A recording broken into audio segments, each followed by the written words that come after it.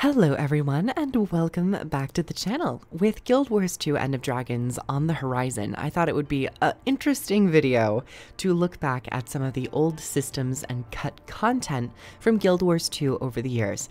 I have a couple other videos similar to this subject, but they're more short formed, so this one's going to be me going through a bunch of the features, cut content, scrap content, unfinished content, and talking about it. Let's start with core Guild Wars 2, then we'll kind of transition to Season 1, Heart of Thorns, and then we'll talk about some Path of Fire stuff. But as for some cut content from core Guild Wars 2, first and foremost, we have the energy system. Now, I think many of us are familiar with the old energy system of Guild Wars 1, and of course, the alpha of Guild Wars 2 had a similar energy system, where every attack required energy, consumed energy, and also dodge rolling consumed lots of energy.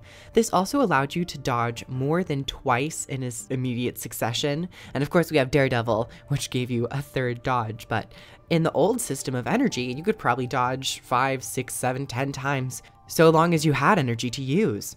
Of course, we saw this energy-esque system adapt and change and was eventually inputted on the Revenant, where many of your skills cost energy. Next, for Guild Wars 2, core Guild Wars 2, we have class trainers. Now, class trainers are a standard in MMORPGs, but I'd say particularly RPGs. I felt like MMOs, they have been starting to get rid of class trainers. So you are losing a little bit of that roleplay, lore-friendly aspect of being taught how to do your class or how to perform your profession. But in core Guild Wars 2, they actually did have class trainers where you would go and purchase your traits. Class trainers were used to purchase Adept, Master, Grandmaster traits, and that's how you would acquire those to really flesh out your profession and flesh out the way you played.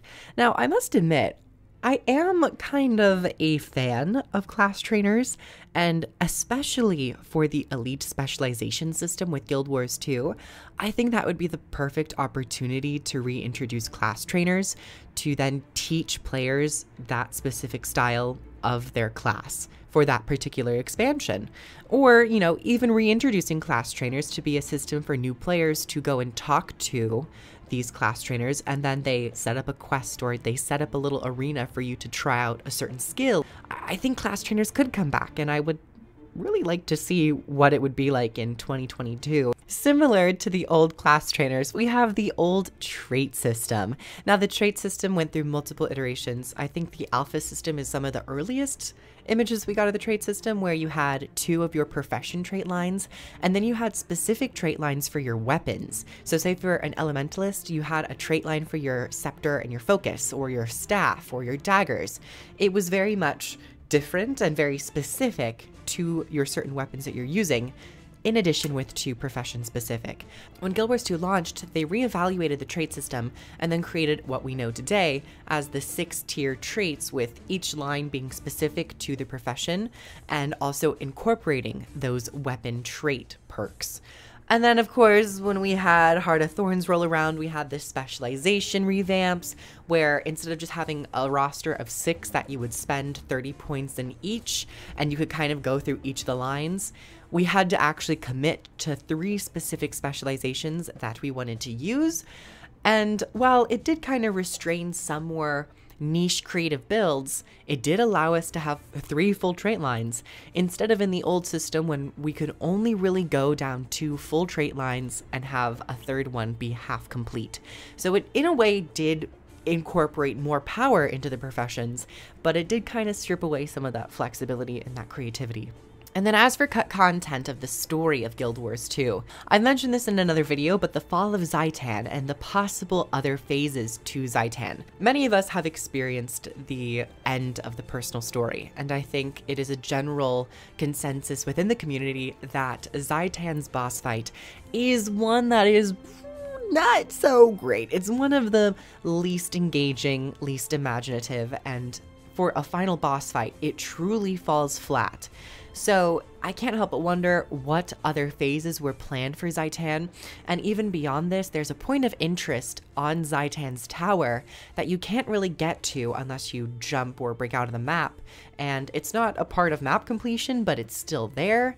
And even after this, there was this scrapped fourth lane of Zaitan's Rest.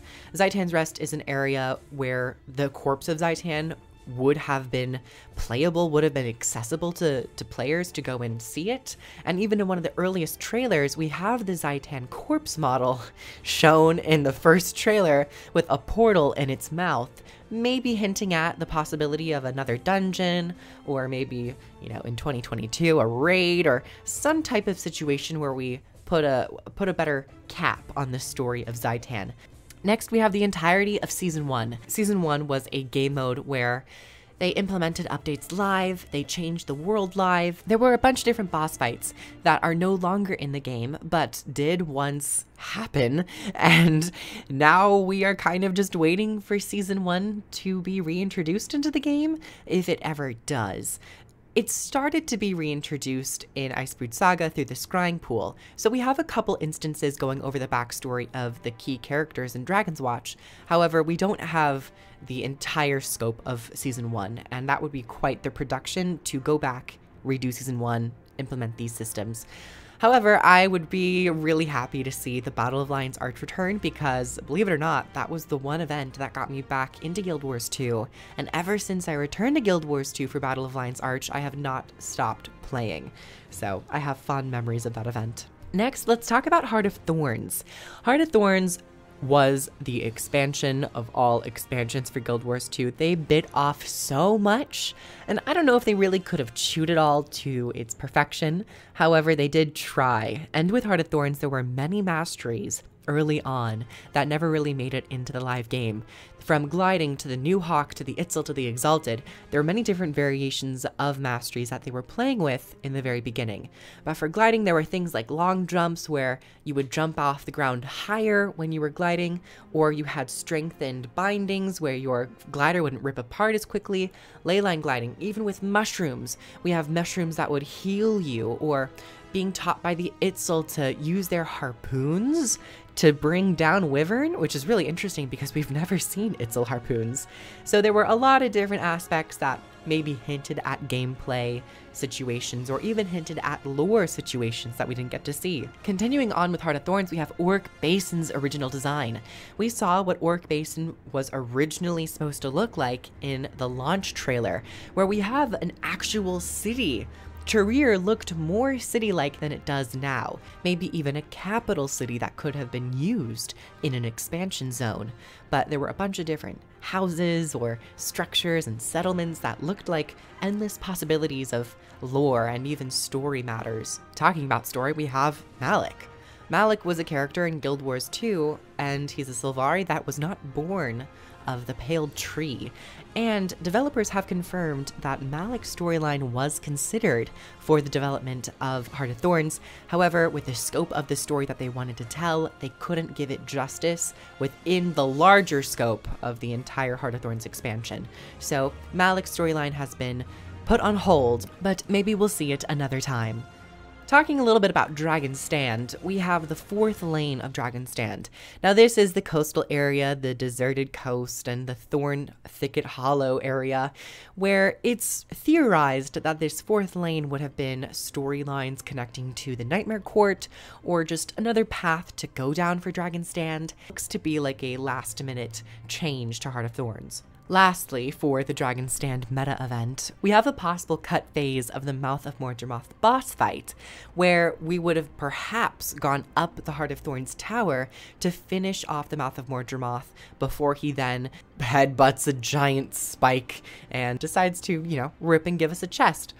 But I was really interested in the possibility of what that would have felt like for everyone to then converge onto the same platform to finish off the Mouth of Mordremoth.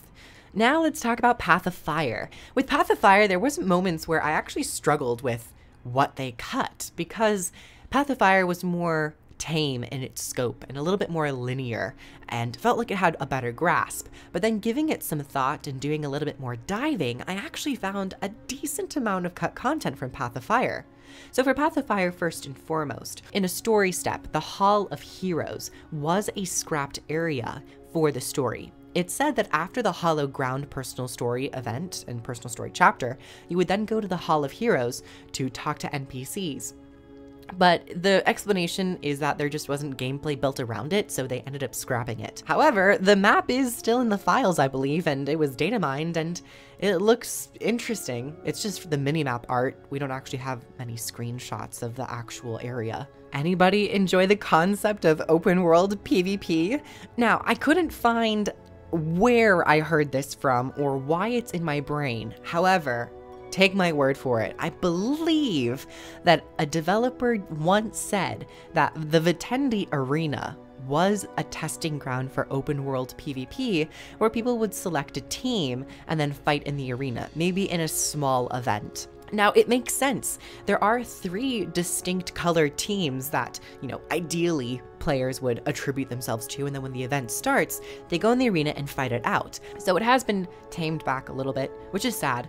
But I must say, the Vitendi Arena area is just stunning, and it would work really well as a PvP map. So if ArenaNet is listening, and anyone on the PvP team is listening with art and map stuff, I think this Vitendi Arena would be a perfect repurposing to an actual PvP arena map, where we have a game mode which is like a 3v3v3, where, 3 teams fight it out. I think that'd be pretty interesting. Next up is the Crystal Oasis and Desert Highlands early map philosophy and design.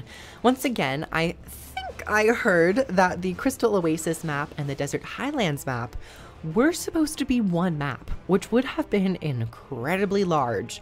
But of course, through development, they realized that the Desert Highlands and the Crystal Oasis, that one map would have been too large. So they split it up in the 2 existing maps that we have now. Talking a little bit more about story and partially the Desert Highlands, there were a bunch of deleted cutscenes for Path of Fire's story, which have been data mined since then.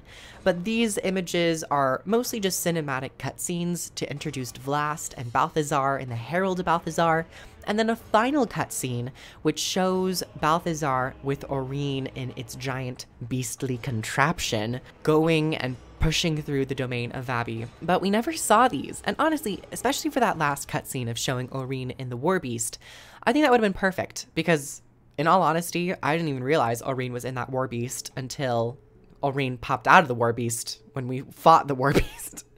So it definitely caught me off guard, and I think it would have been a better situation where we actually had a cutscene to increase the cinematography, increase the cinematic feel, and also be better at, telling the story of Aurene being trapped in this thing.